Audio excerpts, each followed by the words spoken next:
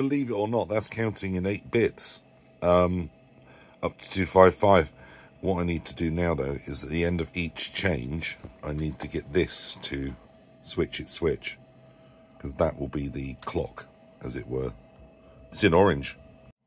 So in layman's terms, I believe I've got that counting to 255, and once it's done the change, it's then giving you a clock.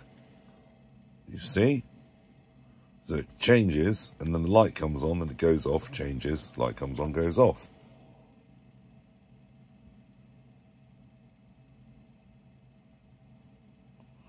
Yeah, I think that's what it's doing. Yeah, there's a bit better speed. It helps. I've got the clock pulse running for longer than the change pulse, so it changes and then it goes. I've done a change with the light going off and on. So yeah, proof of concept. Now I just got to make it go the other way.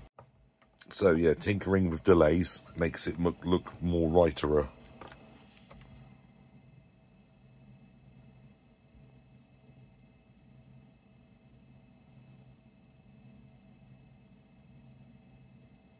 You get the idea.